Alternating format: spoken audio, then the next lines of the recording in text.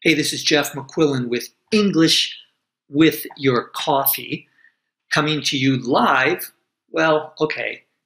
recorded from beautiful Los Angeles, California. So today I want to talk briefly about an expression that is quite common in English. First, let's have some coffee. And that expression is the elephant in the room. What do we mean when someone says that no one wants to talk about the elephant in the room?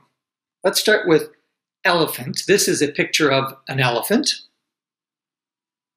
And as you can see, and you probably know, an elephant is a large animal, a huge animal, a gigantic animal. If an elephant were in a room, you would notice it. Everyone would say, hey, there's an elephant, right?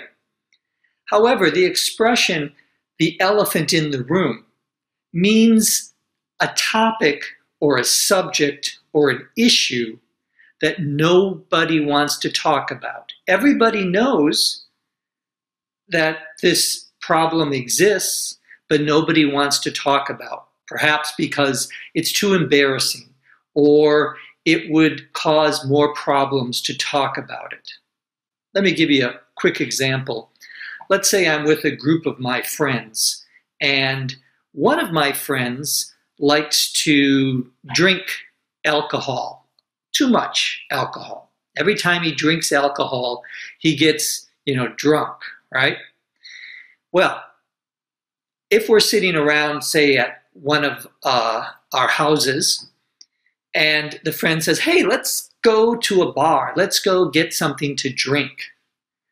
The rest of us in the room know that this person, if he goes to a bar, is going to drink too much and get drunk.